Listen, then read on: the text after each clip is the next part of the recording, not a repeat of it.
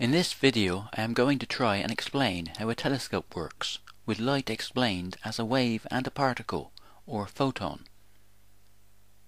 This will be done using a new theory that explains the universe as a continuum, with an uncertain future coming into existence photon by photon, relative to the atoms of the periodic table. I will use my own telescope to explain this. The spontaneous absorption and emission of light is forming an interactive process of cause and effect, with the future unfolding photon by photon, relative to the mirrors and eyepiece of the telescope. Light waves from the object being observed will enter the telescope and will collapse into photons when they come in contact with the primary mirror. This will form new light waves relative to the condition and curvature of the mirror.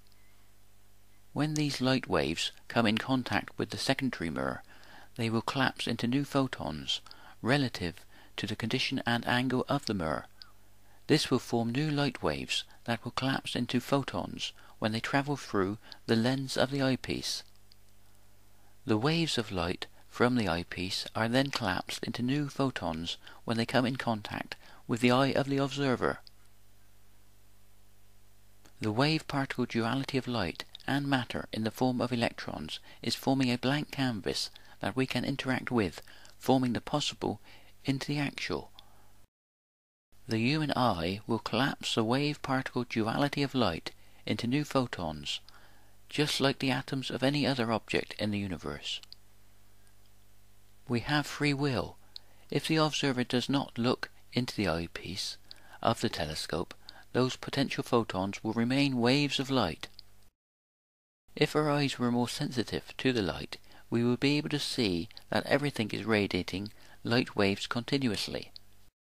Therefore, when I explain how a telescope works, with light as a wave and a particle, I am explaining a universal process of energy exchange that the whole of physics is based upon. This process of energy exchange forms the ever-changing world of our everyday life. We see and feel this process from the center of our own reference frame as the continuum of time. This might sound very odd, but we are always in the moment of now, in the center of our own reference frame, with the potential to look back in time, in all directions, at the beauty of the stars. The main effect of this universal process of energy exchange has on us is the aging process. But above all, this is a creative process that forms the potential for art and poetry, with light as a wave over a period of time, and a photon as the future unfolds, relative to the atoms of the periodic table.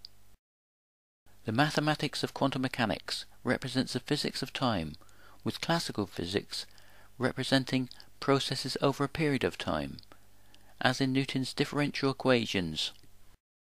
The Planck constant represents a constant of action in a geometrical process that we see and feel as the passage of time.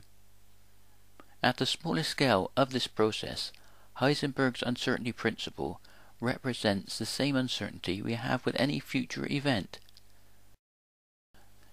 The quantum wave-particle function represents the passage of time at the smallest scale of this process, with the potential uncertainty of everyday life being formed by the spontaneous absorption and emission of light. Thanks for watching. Please share and subscribe. It will help the promotion of this theory.